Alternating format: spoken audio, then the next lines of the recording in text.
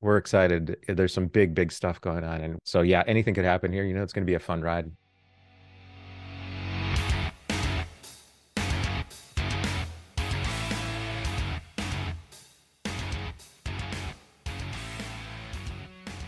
Hello, and welcome to episode 66 of Great Things with Great Tech, the podcast highlighting companies doing great things with great technology. My name is Anthony Spiteri, and in this episode, we're diving into a world of bare metal as a service and automation with a company that's breaking boundaries in managing heterogeneous hardware.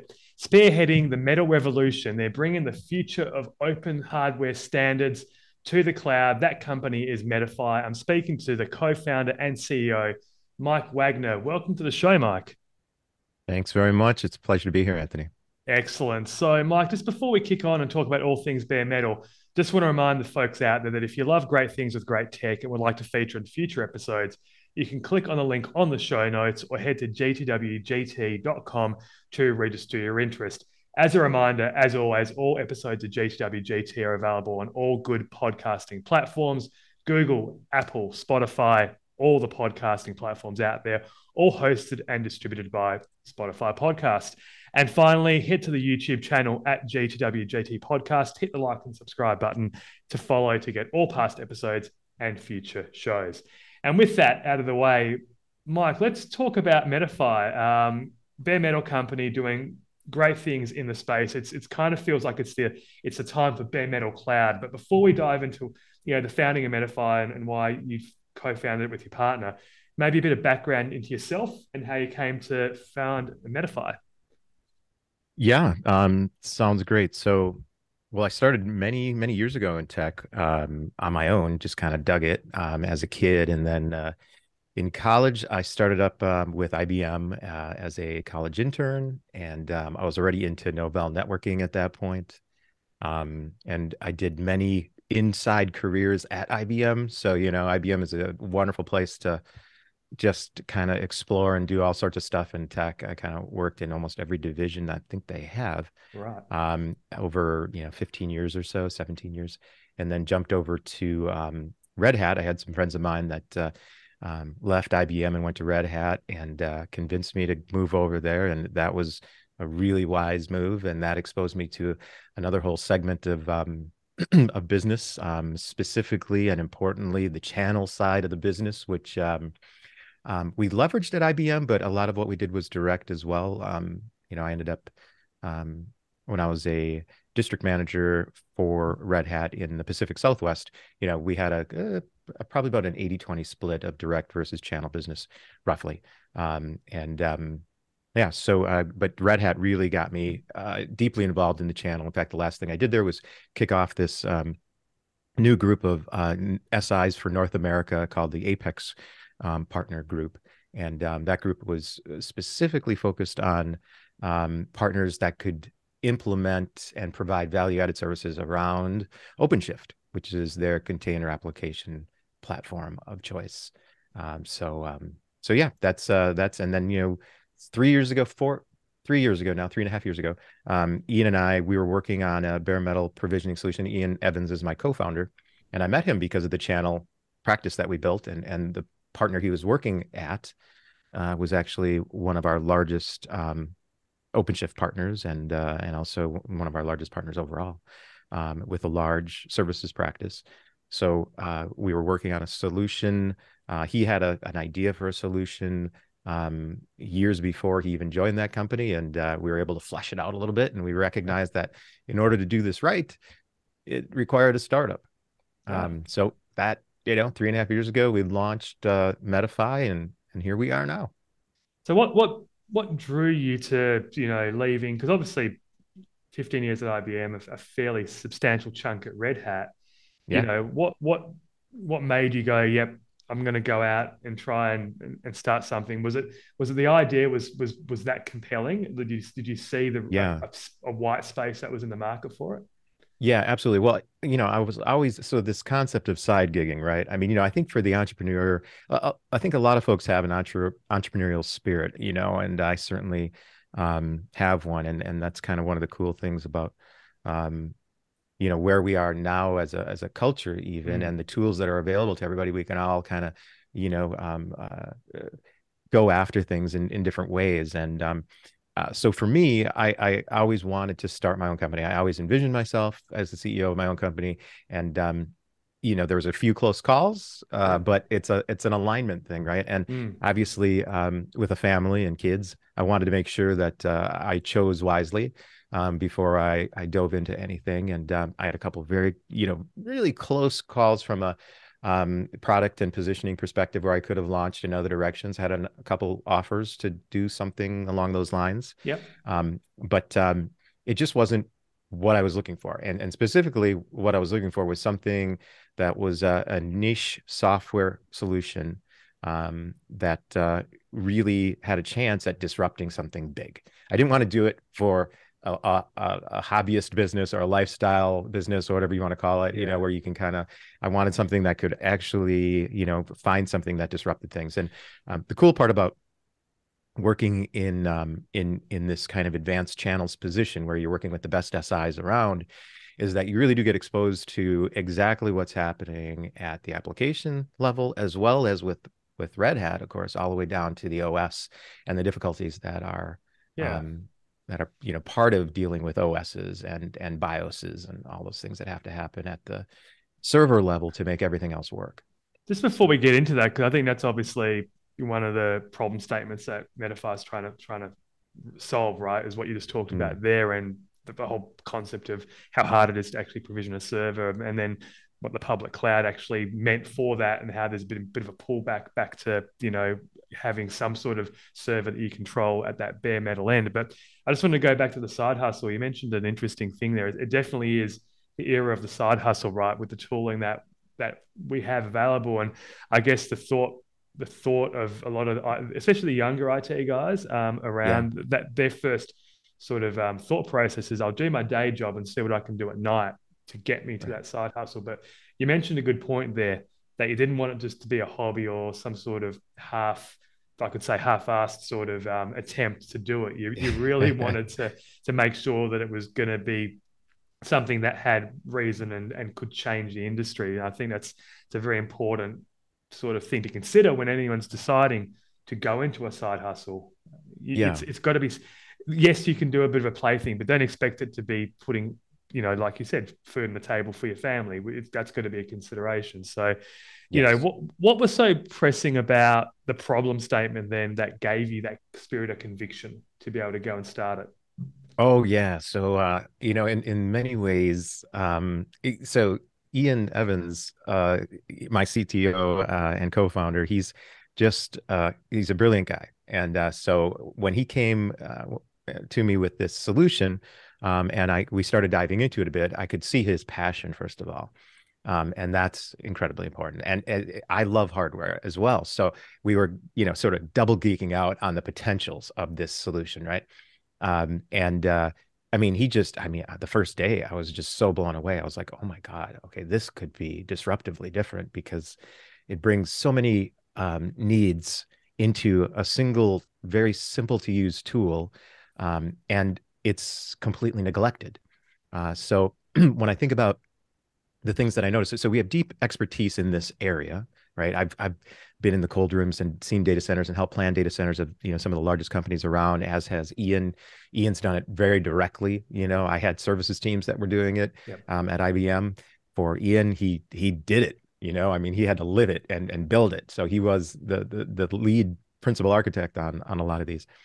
Um, so that's critical, right? Having deep expertise in the area and feeling that degree of excitement because the area well enough to know, holy crap, everyone is going to get this. And then we had validation of it because we kind of built an alpha version, if you will. And that was in fact, a big part of what I was working with Ian on was like an alpha. What could we build? Because solution development, this was something I was always um, trying to push at Red Hat, was it's more than our products. What is the best solution? What are we doing with the partners to build something that customers actually use beyond the operating system or beyond Ansible or Mm. beyond any of our core products that our customers rely on. And that's where this idea of a bare metal provisioning solution leveraging Red Hat tools came into place, and we had a chance to alpha this with several of the top 100 customers in North America. We're talking Fortune 100 customers, the largest financial institutions, some of the largest Department of Defense groups, manufacturing organizations, aircraft builders, you name it. We got to show it to them, and they all literally were just like, okay, this is great. Where can we buy it? Right. We couldn't, Okay. there was no product, so we were stuck. And we're looking at each other like, oh my God, okay. And then a lot of the guidance that we got from those customers they know their pains, better than anybody, right? So a lot of the guidance that we got, we knew we had to do this as a startup. We could not show any,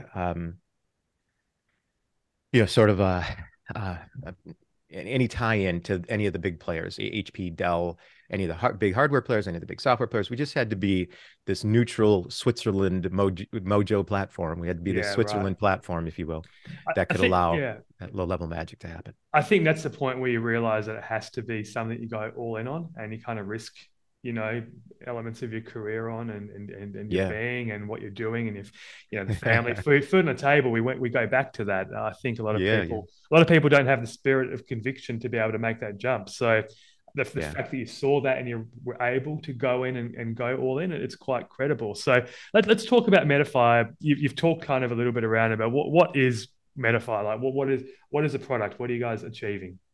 Yeah. Well, it's an award-winning, low-level infrastructure and operations tool, really like an old school utility platform. I remember the days when you had utility programs, or we still do, but just don't use them as much. So we created and we wanted to make it incredibly simple to use, because currently infrastructure and operations kind of got left in the dust, frankly, because of the proprietary nature of servers and the protective importance of monetization of the software, that the big OEMs relied on and still Absolutely, yeah. do rely on. Very important for them to shift that into subscription stream revenue of some kind, right? Be it maintenance or software to manage those servers, right? It's a very big part of staying profitable. And we appreciate those guys. And believe me, the hardware platforms do have a lot of, there's a lot of gold in those OEMs with the things that they provide above and beyond white box servers, especially for less technically advanced organizations. But we were focused on simpleness and the discovery, provisioning, and really maintenance of any server platform, regardless of the manufacturer, regardless of where it was. We could remotely discover, provision, and enable that device, regardless of where it was, which we actually call them endpoints, Yep. because it can be a server, it could be some type of edge device, it could be a sensor, it could be Okay. a palm top, whatever. And that's, with the dawn of the edge, if you will, and the growth of that, and all that's happening around the edge, it turns out, it's an incredibly important thing to be able to do. Yeah. So, Especially, and I think the key to all this is it's in a lights out fashion. In other words, it's out of band. It doesn't matter. All we need is if there's power going to the device, right? It's got a power, and there is some type of network connection that's, that we can establish through Ethernet or wireless, whatever. Then we can low level, update firmware, update BIOS, wipe out the hard drive, put in a new OS, load a new software stack, update the OS, whatever you can imagine from a low level maintenance perspective. and Operation. this is all really because there's been a little bit of a move. Obviously, there's a big shift. There was a big shift to the public clouds, right? I talk about it often on this podcast, the panacea of what it was to say we're moving everything to the public cloud. On premises is dead. The cloud is where it is. And we've definitely seen this concept of repatriation, especially this year. It's been a big word this year. Like, it's happening a lot. Mm-hmm. There's been some very famous posts and articles out there about some big orgs that are pulling back from the Yeah. public clouds and going back, to on premises and back to buying servers and boxes and whatnot. But you mentioned it earlier. There's a bit of a dead patch or a dead zone between what it was to provision a server, the operating system, and then virtualization came on and kind of almost superseded the hardware in terms of thinking about what we needed to do on the hardware. If you're new to computers and servers, or computers and serverless or whatever it might be today, you don't really understand what it is to have a physical box, right? So you don't Yeah. even know, let alone how to Yeah. upgrade a BIOS or a Yeah. firmware or anything, which is still critical. It still happens. Like even if when you're in the public cloud, that all still happens, right? So Yeah. that hasn't gone away. But I think Yeah. when we've pulled back, so we're now pulling back to on premises. Bare metal has become obviously very popular. I've noticed that in the last 18 months to 24 months, the bare Yeah. metal clouds have become front and center. And in fact, quite a few traditional hosting providers that might have been doing virtualization infrastructure as a service have actually pivoted to offering bare metal as well. So, where Yeah. does Metify fit in that world? Yeah, so that's the beauty of our platform, is that we have sort of private label services. So we work with hosters, right, to help them monetize bare metal and create their own bare metal clouds for their customers, as well as providing it directly to enterprises so they can DIY. And that all depends. That's a skill set thing, right? So we really, having a channel led business, it allows us to cover all those bases. Some of our partners have bare metal as a service offerings now as well, leveraging Mojo, as well as build services leveraging Mojo, because you can also just use it to build the servers and then ship them out to whoever, Oh yeah, to their customers. Yeah, that's pretty cool. absolutely. So Yeah, yeah. Mojo is the platform, Mhm. and then Metify is a company name. So Correct. where did Metify come from? I'm always interested in the origins of company names. Yeah, yeah. So Metify is a portmanteau, a combination of the words. So it's bare metal, metal, and simplified. And so metal simplified, Metify. Beautiful. There you go. Yeah, So it's Ian not, came up yeah, with it. that's awesome. Yeah, It's not made up. It actually means something. it means something. Yeah, absolutely. So, and that was important too, right? We just we wanted people to know this thing is real, and Yeah. Metify made sense for us. So, yeah. Yeah. And Mojo is the actual platform, or I guess you called it a tooling or tool set earlier. Yeah, yeah, it's a platform. I mean, because there's a lot that goes into it, and there's a lot that we can do with it. So we have a service catalog that's also a part of it, dashboarding and monitoring of all of your endpoints. So yeah, it's truly a platform in that there's a number of components to it, and there is a lot. We kind of led everything from a security first posture, which is really required. In fact, we've got some work with the DoD right now that's specifically related to a new specification or new certification from a security perspective, Okay. kind of the secure platform specification, secure compute specification. So some really cool stuff coming. And yeah, all of this speaks directly to cloud repatriation, and the ability to handle these things on your own, but in a very secure way. The DMTF, which is the open standard that made all of this possible. Mm-hmm. The Open Standards Group. The actual standard is called the Redfish specification. Redfish, yeah. Yeah. So Redfish made it all happen. Once all of the OEMs got on board, that's what enabled all of this to occur and allow us to do our magic and provide solutions both from a hosting perspective, right? So to tie this back into the question, having the ability to manage, to discover, provision, and manage, at low level from any manufacturer is incredibly powerful, and that gives you that bare metal solution, if you will. Yeah. If you're a hoster, okay, cool. Now you have the tool set, you can use it, and we have special pricing for that. If you're a customer, you can just download it and install it into behind your firewall, and then you have your own sort of bare metal as a service solution, if you will. And now it's just bare metal has become the dominant architecture for containerized applications. Yeah. And there's a number of reasons why that's the case. But yeah, it's 52% now of containerized workloads are actually running on bare metal. Wow. So Okay. Cool. And you, yeah. you would have had early, from a containerized point of view, you worked in OpenShift quite early in Red Hat career, right? When it was kind of there or thereabouts. I know that Mm. OpenShift, you know, to a certain extent, dominates a lot of the enterprise Yeah. containerization space these days. It's just a great solution, very Yeah. robust platform. So, okay, that's pretty cool. In terms of the open standard point of view, so I remember back, it's probably like it's got to be more 10 years ago. I remember the open compute platform was out there making waves. That was more about a data center and a rack and specific sizes of the compute and the racks and the servers, putting it in there, and then it was tied to hardware and software and whatnot. Is this an evolution of that in terms of Redfish and DMTF and the open standards? Because it's all about low level APIs, right? Is that an Yes. evolution, or was that a separate path that Yeah. didn't quite take No, off? it's definitely they work together very well. They kind of evolve together. So I wouldn't say that one is taking over from the other because the open compute project specifies a number of things that Redfish does not care about, right? So the size of the rack and Yeah.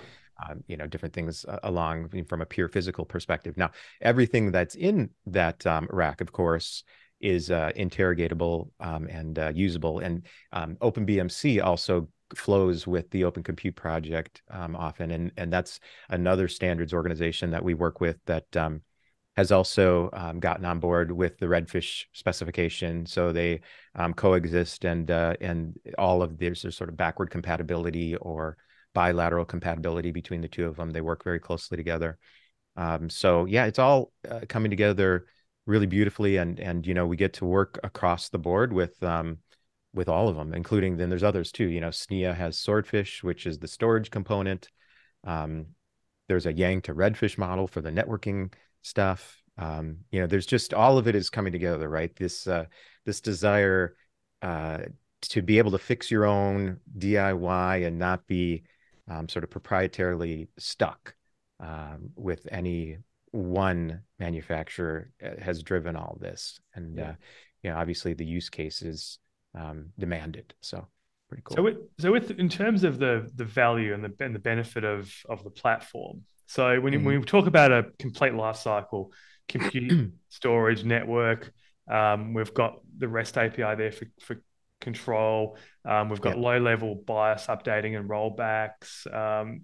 Is that kind of we talk about low level simplicity? Is that Yes. really the major benefit of this platform? It's that it takes away a lot of the pain points that traditionally have Yeah. come with managing a server. Absolutely. And initially, I mean, that was the number one pain point describing. I mean, we talked to organizations that had to put off and had major outages and issues because they had to put off updating their servers because it was just so manually strenuous to be able to update all the BIOSes of Yeah. thousands of systems. We're talking the hand jam, as Kevin Backman called it, from Major League Baseball. So one of our really awesome customers, and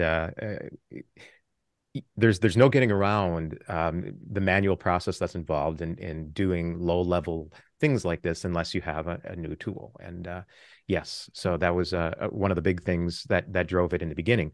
Um, and then it evolved from there because we also recognized this need for governance, security, maintenance, audits, right? What's the reporting associated with who's touched that server, right? So Okay. we Yeah. have a full chain of custody that's built in. And so the idea of server lifecycle management coupled with a secure, loggable, auditable platform, that's incredibly important. And it just, there was, we couldn't find anything like it. And Ian, was always saying, God, I wish, I had this because it would make my life so much easier. And, just from an audit perspective, we talked to a few customers that it used to take them months and months to prepare for an audit. And now, with Mojo, you just spit out a report and you know exactly who's touched that server, exactly what BIOS levels are on it, any changes that have been made. Everything is kept up and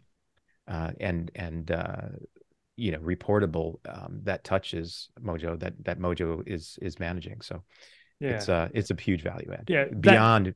Yeah, I was going to say go that ahead. hand jamming. I've never heard of it before. Yeah. sounds kind of like dangerously. It's a dangerous word. Right. Yeah. It's a bit edgy, but I Yeah. get it because I was one of those guys that for all my career would have to, manage a fleet of servers and think about, oh my goodness, here's another BIOS update. We've got to pump it out to 70, 80 servers now. That's not an easy task. Okay, let's roll through them. Yeah. And it was always a pain. And to that extent, because there was that pain associated with it, sometimes you'd put it off and put it off dangerously so, right? Because Yeah. I think this probably happens today, potentially less because we've got a lot more regulations and compliances and whatnot. But I know that my thought process was if it ain't broke, don't fix. And some of these servers, we wouldn't upgrade the firmware or BIOS up them That's because right. it's too hard. So, Yeah. with this platform now making that easy across the board, um, you don't Yeah. have those problems. And then what happens is those problems will basically build on top of themselves as well. Because if you've got an old Mm, firmware, then you're going to have a new OS that goes on it. The OS has compatibility issues. that's right. You're always playing catch up at that point. So I feel like this potentially solves a lot of those roadblocks a lot of practitioners had back in the day. Yeah, yeah, you're describing sort of the cascading failure issues that come with putting off um, low-level updates, and yeah, and then it becomes difficult to know what you have in the field. So we have one of the big use cases that we are finding ourselves working with large customers and mid-size as well on is we're getting placed in their labs. So all the testing of the architectural footprints that are in the field, they get to make sure that everything is up to date and everything works perfectly before it gets shipped. And then and shipped, I mean, downloaded and updated and everything working, right? Now that could include a hardware upgrade as well, but for the most part, it's software. So we get to update all those things, and inside the labs, they get to test across all of the platforms. Usually, and it can vary, but then the important thing is what's in the field. Okay, so having that remote ability to do a low-level discovery of all of the BIOS levels, all of the firmware levels. So you essentially have a gold image, if you will, of what it's supposed to be, and then you run a report against that within Mojo, and then you look at, okay, here, these are the boxes. Oh, we got one in Cleveland that needs to be, that's on the old BIOS, so we know it will break if we try and roll this upgrade out. Yeah. Or similarly across the board, you can do this with thousands of servers, and that's incredibly valuable. So especially with the growth of Edge and everything that's happening out there, keeping track of what's actually in those servers, what's in those small edge devices is just critical. Yeah, I was going to say how the sphere of what is compute today has changed massively. It's Yeah. changing quickly. So, what defines the edge for you? Because I know that the MLB case study from one of the customers you mentioned, Major League Baseball, Yeah. they moved away from VMware and they've got their stadiums and they had certain compute platforms in there and they've Hmm. shifted away to a containerized based platform and Yeah. you guys are managing that low level aspect of that. So how just talk a little bit about that, and effectively what's happening out there, and using MLB as a pretty good example of what's going on. Yeah. Yes. So thanks for bringing that up. Major League Baseball is a perfect use case. That is a true hybrid edge cloud solution, as well as a tie back to their data center also. So they've got sort of you can almost view it as a hub spoken cloud perspective as an architecture. And yeah, Kevin had this hilarious thing I'd never heard before called the hand jam, where they'd have to fly around to the stadiums and their edge pops, their edge points of presence were 5 servers inside of each ballpark, and depending on the ballpark, it was either slightly better or worse class citizen. Sometimes it was a closet, sometimes they had a nice room. Yeah, I can It just imagine it. depends. Yeah, Yes, you know exactly. Yeah, because each of it's the other part that's interesting, right? All of the ballparks are owned by the individual owners. So you're kind of managing an independent fleet, if you will. that's amazing. Yeah, Yeah, it's a harder deal than like retail, and I'm surprised we still we're in some early beta with a few retailers, but we haven't done a major retail rollout yet, which is I'm shocked by because the use case is perfect for us. But I was going to say um, I can think of a customer that is one of our customers that I work for that this would be perfect for. It lends itself yeah, exactly to what you're talking about. Maybe we should yeah. talk afterwards, but I'll take that That sounds offline. great. Well, speaking of, it's funny because this is why we actually took in the funding because we have to get our name. People need to become more aware of what's going on, even though, we've had Major League Baseball and some other really big customers. There is certainly a competitive advantage aspect, so we can't talk about some of our customers. And MLB was kind enough to promote, and publish, and they actually have a tech blog where they published us and Yeah. put a graphic up with where Hey, we just sit in this. quickly on that. So the seeding, so 1.5 million a couple of months ago.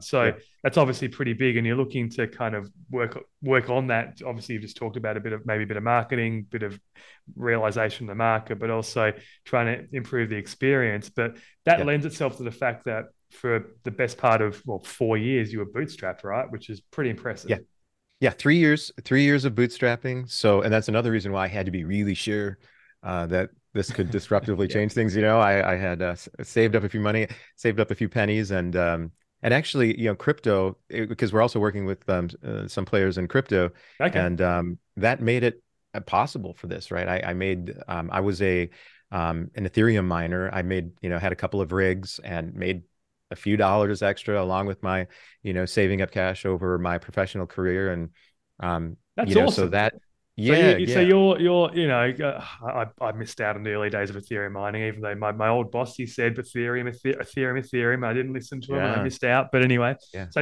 you're able to kind of leverage a bit of crypto yeah. foresight and use that to basically bootstrap. That's awesome.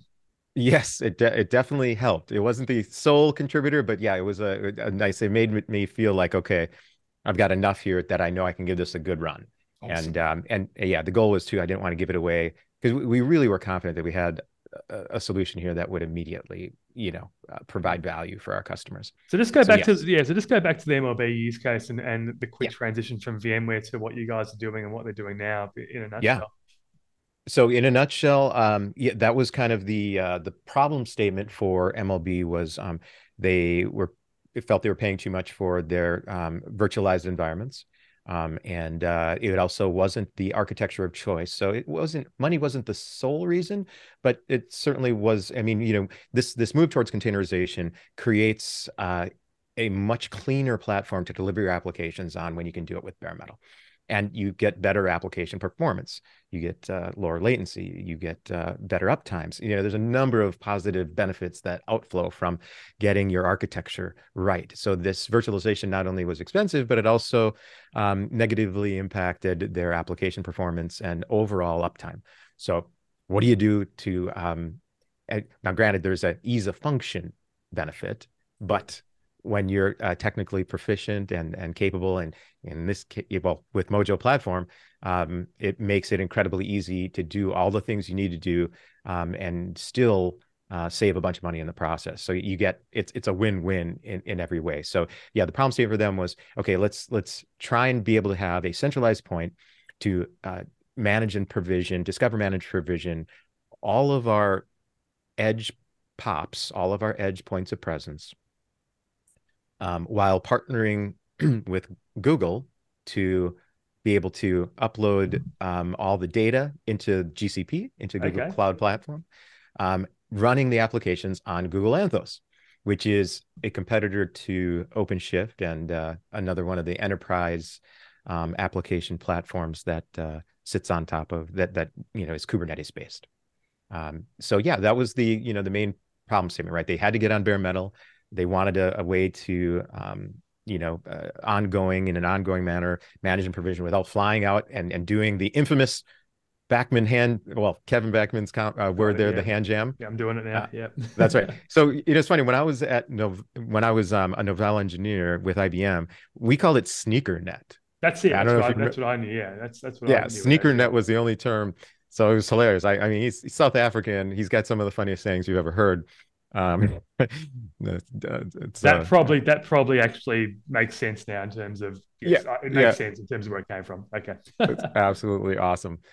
So yeah, so yeah, it covered all the bases for him, and we were able to implement it very quickly.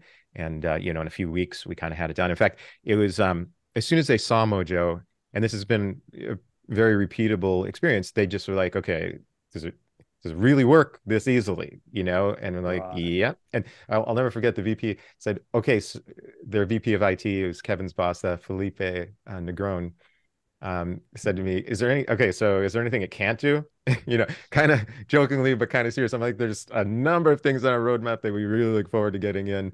But yeah, it can do all this stuff. And so it was like I said, they actually said, let's skip the POC, let's put it straight into production. And we Oh, were cool. landed and operating within a few weeks, and had their ballparks up and going. So, and now we've grown every year with them. And they've been a customer for, I think they're in their third year. So, Right. um, now we're in their minor league parks as well. And, that continues to grow. They've got a lot of different minor league teams. So makes their lives much easier across the board now, not just in the major league ballparks, but also across the Yeah, other it's stadiums. full automation, isn't it? So it's like Hmm. it's the automation of something that is fundamentally a manual task. The walking up, the Yes. sneakering, the hand jamming, all that kind of stuff. So it's pretty cool. Quickly talk Yeah. about the RESTful API and infrastructure as code. I know that you plug into you're 100% REST focused. Obviously, it's very important. The Yeah. tooling out there, I assume, plugs into every infrastructure as code out there that's possible, that's popular. So to that end, anyone who would be using any type of Terraform, Ansible, whatever, Chef, whatever it might be, they can Yeah. plug into your system and basically do this thing. Yes. So, and that was a big value point and something that Ian was really excited about. He said, okay, we're not going to use any of these garbage old methods right now. We want this to be modern and a modern tool that treats infrastructure and operations as a first-class citizen, and really brings a disruptive level of simplicity to these tasks that infrastructure has to deal with. So yeah, the restful nature of all of that and the API for everything way that we built Mojo platform really enables that degree of simplicity as well as security, and allows you to do things that just weren't possible 5 years ago. Yeah, I it, mean, it it just allows everyone to consume it as a cloud, and that's kind of the yeah, important thing. And we that's we right. moved to cloud, and I think the end result of cloud is that people wanted to consume as cloud, but not necessarily have to deal with the public cloud. So that lends itself to the Yeah, service quite well. Hey, just finish off with yeah. where are you guys going? Like where are you going to continue to innovate and disrupt the market moving forward? Yeah. So in the short term here, the big thing is we're going to be downloadable. So that's one of the things that we've been getting a lot of requests for. Um, because as it is right now, you go to our website and you can click for a demo, but you can't just download the product and kick tires on it and play with it, right? So the downloadability is something that we should have online in a couple weeks, 2 weeks or so. Excellent. So we're really excited about that, and that's another reason Titletown Tech and our VC investment is helping us get there, because it's a significant lift for us from a development perspective. So that's happening. We're also developing more on the network front, which is really fun, and on the wireless broadband front. So we have another product called Photon, and that's a broadband wireless solution that is best in class. It's just a really cool solution that we Awesome. helped teachers out when COVID hit a couple of years Ah, ago. excellent. Ian helped out the local community and got these teachers online so they could teach their classes. Awesome. And the tech that resulted of that was really cool. All right. Well, Mike, that was a great conversation. I think what you guys are doing is amazing. Metify is definitely, riding this awesome wave that we have at the moment with bare metal, but you're doing it in quite a unique way, and you've obviously had some great success. So, thanks for being on the show. And just as a reminder, if you love great things with great tech, we'd like to feature in future episodes. You can click on the link on the show notes, or head to GTWGT Podcast or gtwgt.com, or go and find me at Anthony Spiteri or at GTWGT Podcast on Twitter. And with that, thanks to Mike and thanks to Metify for being on episode 66 of Great Things with Great Tech. Pleasure being here, Anthony. Thank you. Awesome. Thanks a lot, mate. All right, man. You got it. Have a good one.